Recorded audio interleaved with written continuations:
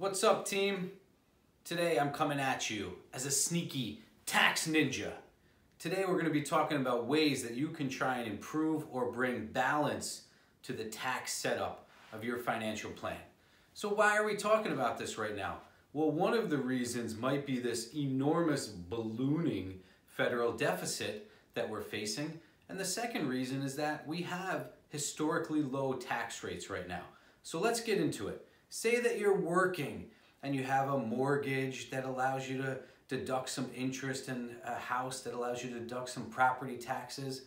And oh yeah, if you're like me, you got 3 monkeys running around that help bring the tax rate down a little bit. So for every dollar that you earn, you might be losing 20% of that to taxes. Now let's fast forward 20 years from now. Your house is paid off, the kids are out of the house, you don't have a single thing to deduct on your income taxes. And all of a sudden, tax rates have gone up to try and combat the deficit or for whatever other reasons the country is facing. And now in retirement, you go to get that dollar from your investment account, and guess what? It costs you 30%, 30 cents in taxes. And you go, what the heck? Why was I saving pre-tax when all I was doing was deferring to pay taxes later?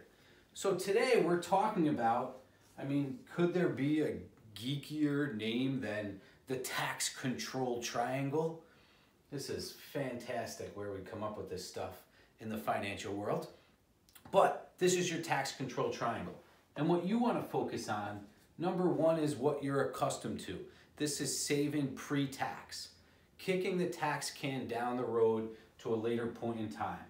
And this would include things like putting money in your 401k, pre-tax, putting money in 403bs, pre-tax, and saving to like your traditional IRA before tax. The second part of your tax control triangle is to save after tax, post-tax. And this would be using things like a Roth IRA, where the money can be invested after tax, and as long as the right rules are met, it can be withdrawn without paying any tax ever again.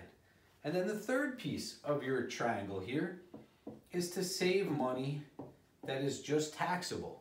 This could be money that you're putting in your bank, or as we've discussed, your online savings account. This could be just having a brokerage account with Charles Schwab or Fidelity, where you own investments that you pay tax on each year. But the idea is to diversify, not just whether you own stocks or bonds, US or international, but also to diversify how you're actually getting taxed on the money. This is a topic that I think never before, or rarely before in the last 20 years, has it been as important to take a look at where your money's going and how you're ultimately going to get your hands on it and pay the government the least amount possible.